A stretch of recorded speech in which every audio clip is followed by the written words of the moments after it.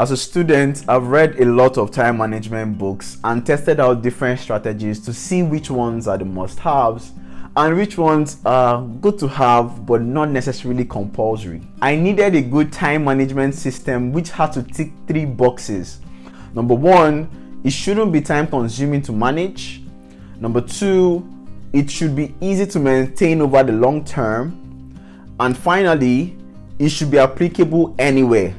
2 years ago, I was in the UK. Last year, I was in Nigeria. Now, currently, I'm in the US. Next year, I might be in Dubai. So I needed something that is globally applicable.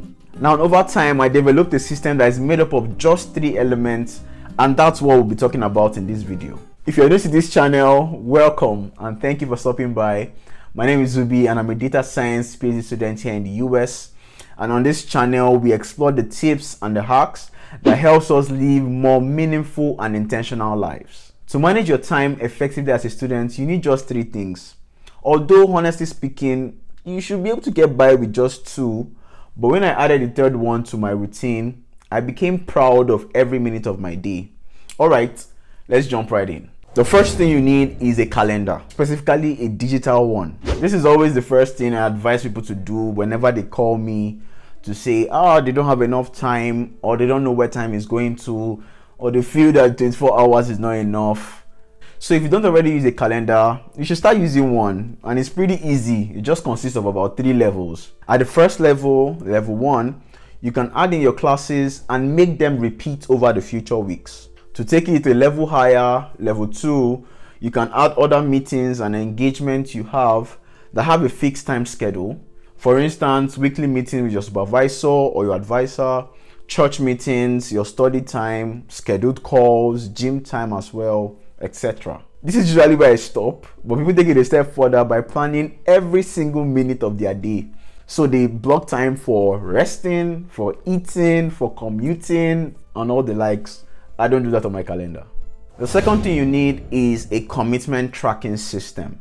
When I read Redeeming Your Time, which is a book by Jordan Reno, he spoke about having one commitment tracking system. A CTS, which is like a short form for commitment tracking system, is just a place where you have all your commitments written down.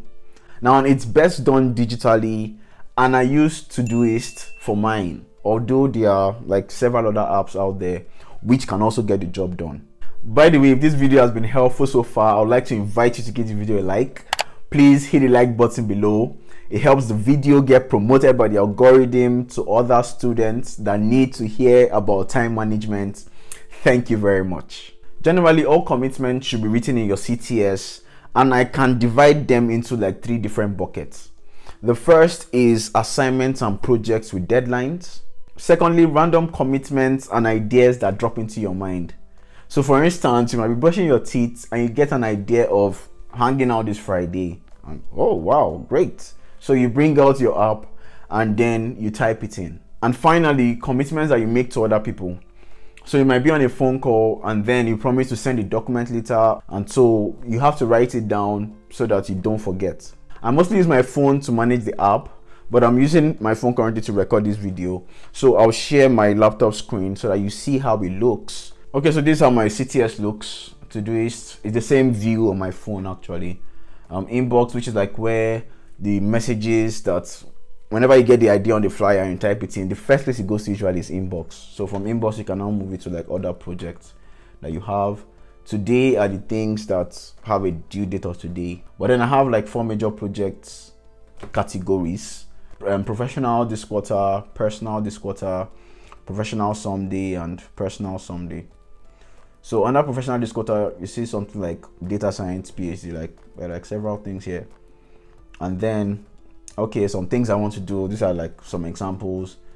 I'd like to get some ideas. I got an idea. Okay, how do I get ideas for like dissertation and what to do, and some examples? So there's the guy I want to speak to on it, and then there's the paper I want to read, and like some other things I want to check out. Okay, see a training here, KSC training with the due date of December 1st. Under personal, I also have quite a number of sections: books, single actions, courses, housing, gettings, plannings, friends projects, birthdays, connections, productivity, fun projects as well.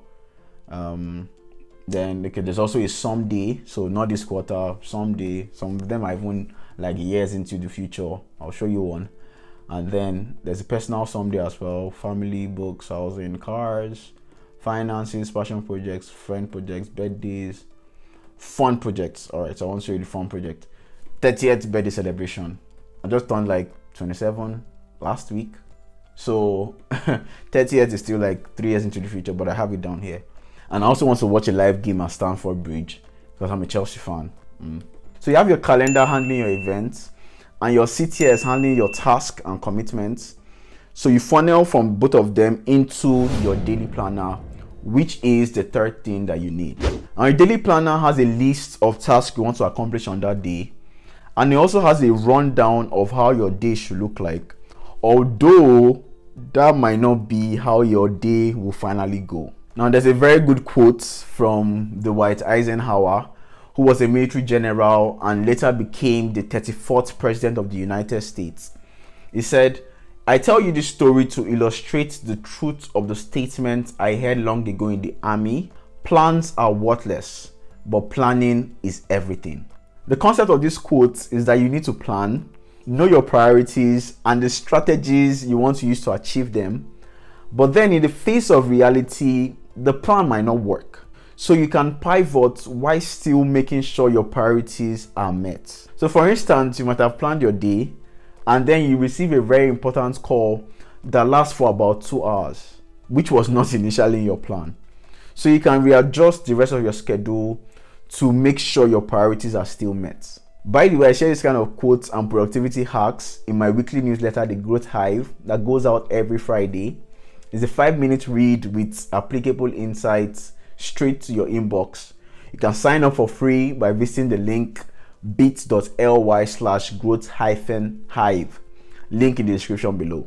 So I use the Full Focus Planner, which has daily planners for just 3 months at a time. This is the student's copy. I've been following the company Full Focus for about 4 years now because I really like the leadership of the company. The daily pages have your daily big 3, other tasks, and a time planner. So every morning I pull up my calendar and Todoist app, then fill my top 3 tasks for the day. I write my most important task in red, then I also fill the time blocks for every hour. Having a planner isn't compulsory.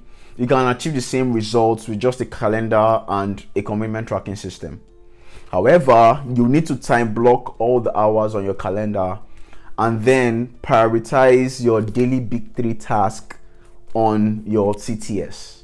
I personally love having a physical book where I can see all the plans and everything I want to do that day. So that's why I use a physical planner. So after writing your top 3 tasks for the day, a lot of people still procrastinate to get started. There are 4 ways you can use to beat procrastination permanently, and then you can check them out here. Thank you so much for watching. Subscribe if you haven't already. Just hit the subscribe button below. I'll see you in the next one. Bye.